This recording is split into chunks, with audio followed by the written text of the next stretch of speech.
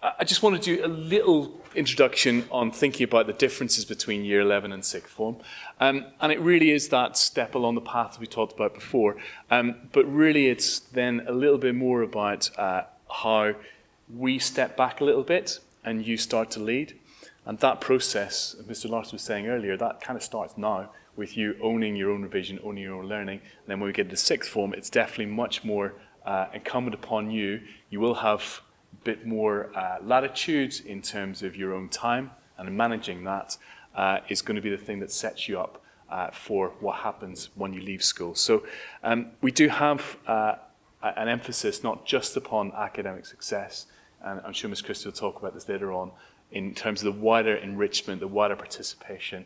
We do want young people that leave Hitchin Boys School to be more than just a set of exam results, to have a really good understanding about the world around them, but also to have played sport at a great level, participated in creative arts, got involved in one of our groups, whether that's our race equality group or LGBT group or whatever the interest there might be, to show school leadership as well as just study for their subjects. So it's a really exciting opportunity to become an adult and for us to help you along that way. I think you've all heard me bang on about the values. It's been probably the thing that I've pushed the most in Assembly since I've been head here. But what I'd say is, lower down the school, I talk much more about respect and kindness and teamwork. But when we get to Sixth Form, we're actually moving more towards the left-hand side, and that's why we separated out these three values of ambition, responsibility, and resilience. Because it's really then that you're taking more ownership over your own goals, your own ambitions, your own lives, and school then becomes a little bit more of a partnership for us all to help you to achieve that. We will again talk about this much more if you join us in the Sixth Form, but we have this idea of a model called VESPA, and without going into the intricate details of it now, it is something about this A-level mindset, this way of thinking, this way of working that sets it apart from just school. So it's a model that we use to help you manage your study time and manage time outside of lessons to make that as effective as possible. One thing to say that yes, students in Sixth Form do take part-time jobs, but don't think that being in Sixth Form is not equivalent to a full-time job. It is. By the time you take part in your lessons, and typically you'll have 10 hours a fortnight, 9 hours a fortnight of teaching time. But there is directed study time, there's EPQ, there's enrichment, there's lots of other things going on, PhD, form time, etc. Plus your independent study, you're looking at a 35-hour, 40-hour-a-week job. So yeah, on top of that, you can fit in some part-time work to earn money, but don't get the balance wrong, because your priority needs to be going towards school. So we've already heard about Consortium. Really the benefit of us working together across the three schools in Hitchin is that breadth of choice. 35 different subjects, and we keep adding to that all the time as the Sixth Form grows. And we couldn't afford to run some of those subjects if we didn't work together in a consortium. But also the rich experiences that you have in visiting other schools, in working for the first time in some cases in a co-educational setup. Yes, there are girls in your classes. And that's quite a good change and step towards university or employment. I think, is that this handover point? Yeah, perfect. So that's just a little nugget from me, but the real interesting stuff is going to come from Ms. Christie, who's our head of Sixth Form. I'll hand over to you now. Thank you for turning out this evening. As a geographer, I like to describe this as optimum field trip weather. And sorry to my Year 11 boys who've already had an hour of listening to me today, so it's just good to see some people here. So the Sixth Form, I'm incredibly excited about it. So my third year of running the Sixth Form now, and it's growing and it continues to grow. So we've got around about 280 students in our Sixth Form. It gives you lots of freedom. We've mentioned a lot of these things already. It's kind of that halfway house between, you know, being in full-time education and then leaving and potentially, you know, maybe even living on your own, living independently. Somebody said to me once, they said when students come in, they're only 6 weeks away from being year 11s, where you are now, and when they leave, they're 6 weeks away from being undergraduates. So there's a huge amount of change that happens in that time. About 45% of our students are consorting students, so it's very likely some of you here will have lessons off-site, and generally speaking, they find that incredibly positive. There's so many pluses to taking some lessons at other schools, getting to know other people.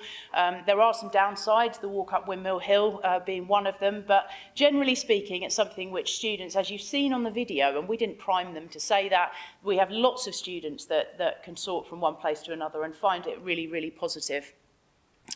We offer, as has been said, almost 40 different courses, and we're really excited to be running new courses here this year as well. A-levels, diplomas, BTECs, and there's a bit of a change in climate with BTECs. It used to be something which perhaps was for students who couldn't necessarily get those more academic A-levels. There's more students than ever who are doing a mixture of BTECs and A-levels and going on to university and apprenticeships. So please don't think that they're not something that, you know, would be useful for you. They could definitely offer you something.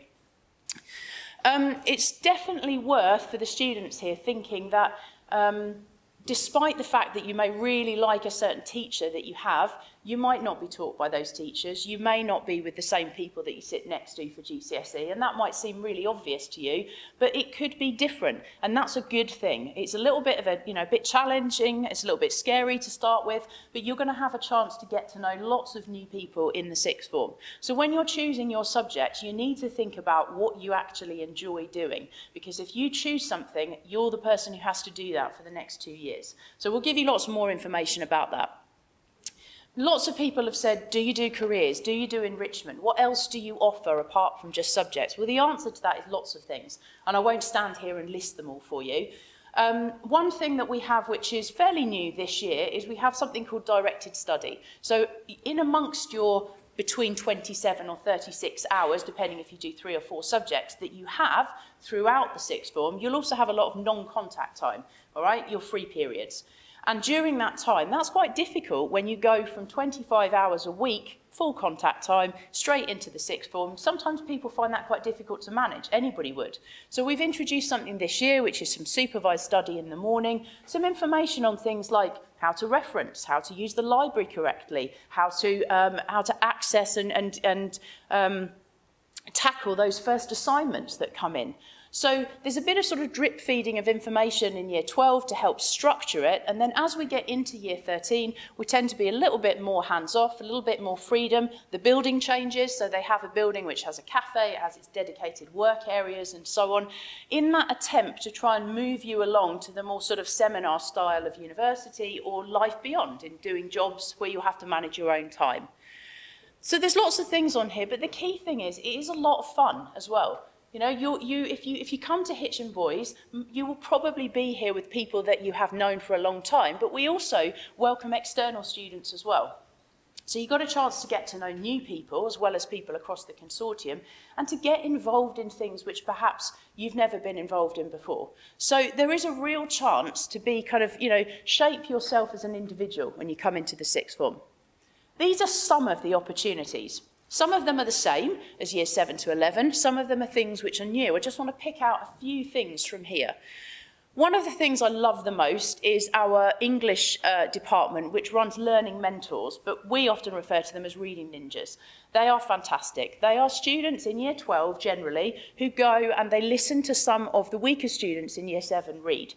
That is a tremendously rewarding experience, but what we often find is it creates this really great bond. It's giving something back within your school. You may have remember when you were that, you know, shy year 7, or you found things a bit difficult when you first came in, but it also helps you with some of those skills that you might need. So if you're interested in working with people in any capacity at all, having that chance to kind of work with some of the younger people in the school is a really rewarding thing. We have a lot of students this year, more than ever, I think there's 24 of them, that are going out into local primary schools and working with our local charity Phase with a project called Grow. And it's working alongside some of the year 5s and year 6s and talking to them about managing their emotions. So things like managing disappointment, you know, their friendship groups, and to have students go in and to actually work with them is enjoyable on both sides. Often they like to go back to their old primary school so that their teachers can sort of say, you've grown so much and so on, but they really, really enjoy doing that. There's very high level things. So if you want to do an EPQ, it's the equivalent to half an A level. An EPQ is an extended project qualification, and you can do it on anything you like. So I've had a student in the past, they work on it throughout the year, you have a mentor, a little bit like you would at university. They built their own mountain bike from scratch, okay, not from a model. They talked me through all the different parts, how it would work, the design phase, the things that went wrong. The idea behind this is that you start to learn how to do research yourself, because that's what you will do. Either if you go into a job, you'll always have to be finding out about new things, or if you go on to university. There is a chance to take part in Duke of Edinburgh, the gold scheme, or sometimes the bronze scheme. It depends on where you pick it up. There's a chance to be a mental health ambassador if you want to, and lots of other things in here. And often you are the person who is running the clubs when it comes to the sixth form, obviously under the supervision of the teachers, but you might be that very, very talented sportsman, and I know there's lots of you in here, who are helping out the younger students, coaching some of those teams, right? Remember how important it was to you when you saw those older students helping you. This is not something that we make you do. If you want to get involved in this, you can, but virtually all of our students do something to do with enrichment. There's a lot of chances to lead. So you will have seen Farah already there, who is a part of our senior prefect team. We've got a thriving eco committee, which is led by one of our prefects as well. We also have a strong house system. So you see our house flags. You know, our house systems existed for, I would think, probably at least 100 years. The School Chronicle, which is a magazine, a newspaper that's existed for over 100 years. So a chance to be part of a legacy, something which is really important, some of the traditions that continue at our school. These are your facilities. So in year 12, and you are always welcome to come in and have a look around these, you will have your own dedicated sixth form building. This was originally built for year 12 and 13, but we've kind of outgrown it somewhat. So now year 12 have the run of this area. You also have responsibility for the fish tank and the fish in it as well. And in year 13, you have the Woodlands building, which has its own cafe, and it also has some of these dedicated workspaces. The traditions don't change. Right, so we still have a long legacy. We have our Times Shield every year, which I think is possibly up on the wall. It usually is here, and you can see some of the trophies around the room. And our house system's really important. That doesn't change. It's just in the sixth form, you get a chance to lead on some of those things. Perhaps you'd like to be a house captain or a vice house captain, and to try and get some of your younger students involved. So I want to talk to you briefly about combinations. Don't worry at the moment about choosing your subjects. You do not have to do that until January. But we will give you advice on different combinations. Depending on what you want to do, and there's a spectrum of I know exactly what I want to do to haven't a clue, and most people are somewhere down here, so don't worry. You may need certain requirements for certain subjects. So if you want to do medicine, you have to do A-level chemistry. There are other subjects that go with those, and I'm going to show you the picture nationally in a minute. Of course, you don't have to follow the trend. You can choose 3 completely different random subjects, but you will need to think quite carefully about what do I want to do with those subjects when I finish. If I want to go on to university and do engineering, I'm going to need probably maths and physics to do that. So we've got a range of things, popular ones. If you're interested in sports science, physiotherapy, perhaps something like that, you might be looking at biology, PE, psychology. There is some overlap in those courses. Humanities subjects you can see on the bottom. We also offer classics and politics, which are 2 new ones at A-level. There are lots and lots of students that want to do business. It's actually the most popular course in the country at university, and we do largely follow that trend. You'll see our destinations board at the back, which shows all of the different places that our students go, but lots of them choose business.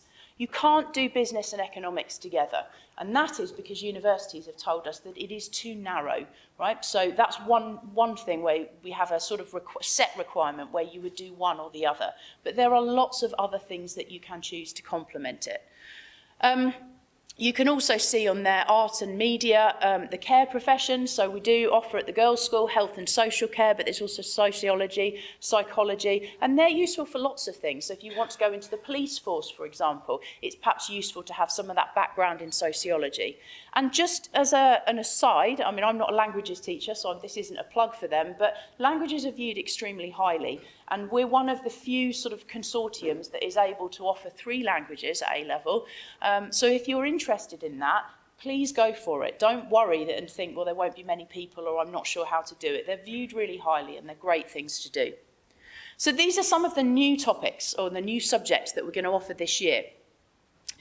There's quite an interest in sort of investigative, more practical side of science. The sciences are really, really popular, but they're not for everybody. They do have requirements. You have to get at least a 7/6 in your combined science to be able to do it.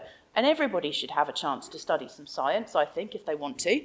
So we're going to offer a single award, which is a certificate in investigative science, but we're also going to offer a double award. And by double award, I mean the equivalent of 2 A-levels, which will be in forensic and criminal investigation. So that's something which is new this year. We'll also be offering the BTEC in sport, which is a slightly more practical element. So again, maybe A-level PE is not for you. There is a chance to still be involved in some sport. We will offer a single BTEC business, which we also have an A-level in business and A-level in economics as well. And German, which isn't a new subject, but does run depending on numbers, we're hoping to launch again. So lots of opportunities and new things. Just wanted to show you a little bit about the national picture. This one on here shows you the number of A-level entries by subject. This is 2019, and you can see up here, you've got maths, which is somewhere up there about 28,000 students. It shows you the combinations of what they study it with. So most popular, sorry, 28,000 for chemistry. Most popular subject to go with maths is chemistry, then physics, then biology, and so on and so forth. It doesn't mean you have to do it that way, but it's interesting to see what other students across the country have. If you look at the difference on the other side, so the scales are not the same on there, you can also see that geography, you can see the subjects are much more mixed. So if you are thinking of studying geography, of course you can study it alongside maths and further maths if you want to, but it tends to be more of a mixed picture. I've put at the bottom the link to that if you want to look up. There's a lot of drop-down data that you can see in your own time. These are the most popular combinations nationally. So biology, chemistry and maths, not particularly surprising. Maths is very popular in a boys' school and lots of students will go on there. We often have very sort of full, large maths groups. But if you don't get to do maths, there are other opportunities to kind of enjoy your maths. It crops up in geography, it crops up in the sciences, it comes up in psychology as well.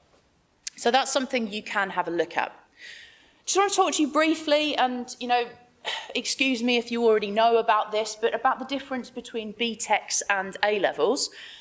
A-levels tend to be more academic subjects. You will often need particular A-levels to go on to certain courses, but not always, while BTECs tend to be more vocational and practical. They can still both lead to university. A-levels will give you a broader base if you're not sure what you want to do, but depending on how you mix them and how you choose your different subjects, you can get a broad base from your BTECs as well. But they're more focused sometimes on a particular career path. A-levels are almost always assessed at the end of a 2-year period. Some of our A-levels, A-level geography has 20% coursework, some of the others do, but they're linear exams, which is found at the end of it. BTECs are more continuous workload all the way through. Are they easier? No. Okay, this is quite a common misunderstanding. It depends on the kind of person you are. I've often found that boys will leave everything to the last minute, and I don't want to pigeonhole you here, this is just in 20 years of teaching, and then they will work and they will cram as much as they can for the exam. Sometimes that works for you, but there is also the opportunity to do work where you work through a topic and then you're assessed on it, and you work through a topic and then you're assessed on it, and you might find that complements your other subjects quite well. So BTECs, they're not the same as GCSE and A-levels, but they're still rigorous qualifications and they're worth having. Can you study them at the same time? Yes, absolutely you can do. Between 2014 and 2019, there was a very big increase of people going to university who had a mixture of them. So if you want to become a nurse, you might, for example, take a health and social BTEC alongside an A-level in a science subject. We can talk to you more about this. We'll do individual meetings with each student if they want them, so that we can really unpick what it is that you're interested in. And this is something from the University of St Andrews, so a prestigious university, more than happy to accept BTECs as part of their university offer. Okay, almost done. Thank you for your patience. These are just some examples of the most popular subjects which are often mixed with BTEC. So people who take A-level psychology, very likely to take a BTEC. Might not seem so important to you now. Nobody's expecting you to digest all this information right now, but you might want to come back and have a look at some of this. Okay, so to come to our sixth form, we want it to be as inclusive and as welcoming as we can. It's not for absolutely everybody. There are some things we simply can't offer you. If you want to become a car mechanic, we don't have a garage on site. I'm afraid you can't do that. But we have most things. I would be surprised if we can't find something which is, which interests you. So you need to get 5 grade 4 and above, including your English and maths. What happens if you fail your English and maths? Well, hopefully you won't. There is an opportunity to resit. English and maths is really, really important, and you shouldn't leave school without it. But it does mean you would have to do it in addition to your subjects that you were doing for A-level. So work really hard at all of your subjects, but English and maths are very important ones. The final thing I just want to talk to you about that we'll be launching either this evening or possibly tomorrow morning is the website where you can find all of this information. You can get it on your phones, you can look at it on a tablet, you can find it on a normal PC screen, and those links will take you to it. If you're looking at it on a phone, it looks something like this. So you will see there's the video, which you've already seen, right at the very beginning, straight into Hitchin Boys, and you can see it will take you to the individual parts of it. There's then little tiles for each one, which gives you more information about the subjects. So shameless plug here for A-level geography. If you're interested in that, there's the course overview. This is a video which is done by the head of faculty. You've also got information that takes you to the specification. Now, I'm not expecting you to read all 150 pages of a specification for geography. However, if there's certain things that you want to learn, you need to check that they are actually taught on the specification and that we do them. Lots and lots of subjects will have different options. So if you really want to learn about the Cold War in history, but you find that we do civil rights, you need to check that beforehand. And that's where you're going to need to talk to your subject teachers about things. But there'll be lots of chances to do that. There'll also be videos on there from students who are actually doing these subjects. So we haven't primed them and told them they had to say certain things. They're fairly honest videos, and they'll tell you a bit about what it's actually like, why they enjoy it, maybe some of the things they don't like so much. So at the bottom of it is a chance to look on the prospectus. The prospectus is the magazine which shows you all of the different information about the 3 schools. So you will be able to find that on there. This is fairly important because it shows you where things are taught. And I hate to break it to some of the lads, but you won't necessarily be able to choose all your subjects at the girls' school, all right? We will only move you to a different site if the subjects don't work here. Some of them are taught across the consortium. Philosophy and ethics, for example, is taught half here and half at the Priory. The languages are taught across the consortium. But if we can slot you into subjects which are taught here, then we will try to do that. This gives us the chance to build a timetable around you and what you choose. So, how can you support your son? Try and engage them in conversation, if you can, about the things that they enjoy doing, the skills that they like, rather than just saying to them, well, I think you'd be interested in A-level maths. I know it's difficult, and I'm sure I will do this with my son, to say, well, I think you'd love A-level geography. Of course, I'd enjoyed A-level geography. They're not the person who's going to be doing it, or you're not the person who's going to be taking it. So it's really important to try and avoid that if you can. Talk to them a little bit, are you interested in kind of number crunching? Are you interested in being a bit more creative with things? Obviously, you all know much of this already, but it's good to have those conversations. Try and talk to family and friends. It doesn't have to be within the family, but extended family, friends in terms of careers. What sort of things do people do? How did they end up in that career? A job for life is not really something which we have anymore. Probably most of them are in teaching, I would think. But people will change their careers, maybe 10, 15 times. So it's important to have a bank of skills. Try and avoid steering them. I know that this is difficult. And look at the website together. You don't have to pore over everything. It's something that you can come back to. So, just to finish off there, what happens then now in terms of making your choices? Not until January, when you've done your mocks, you come back after Christmas, and we will have a big sixth form launch. We'll have a marketplace activity in the hall where you'll get to go to all of the different things and talk to the students and the staff about how to do the subjects. Then you will come and you will do your choices, and you will click on the links for things. And we will come back and show you this again. The form looks like this, just to give you an idea of when you actually come to it. And the final slide is just the timeline of what's going to happen. So you can see here at the moment, we're really working towards focusing on mocks. Don't start thinking too much about, I want to do this particular subject right now. See how the mocks go. All right, you may surprise yourself. You may do a lot better than you think. Hopefully you'll put lots of work in and revise hard. In January, as I said to you, there's going to be a really big launch, something kind of cheesily called I Love Sixth Form Week. Everything sixth form. I'm sure people will get fed up with me saying the word sixth form. And then as we move through January towards the kind of spring and summer term, then you'll really lock down your choices. Most common question that people ask me, can I change? Yes, you can. But generally speaking, I find the people who stick with their choices now find sixth form a bit easier. Right? Don't be a mystery shopper that just wants to try out every single A-level course, because it will be very confusing and difficult for you. But yes, of course, if you start the wrong course and it's not for you, we will help you. I hope that you will consider coming back to sixth form. Talk to our sixth formers. I'm not worried about what they will say to you, all right? Or not very worried about what they will say to you, but I think that you will really, really enjoy it if you come back. And obviously we're here. Come into the office anytime, come and see us, talk to the pastoral team, Mr. Wilson, Mrs. Powell, and then we also have our administrators as well.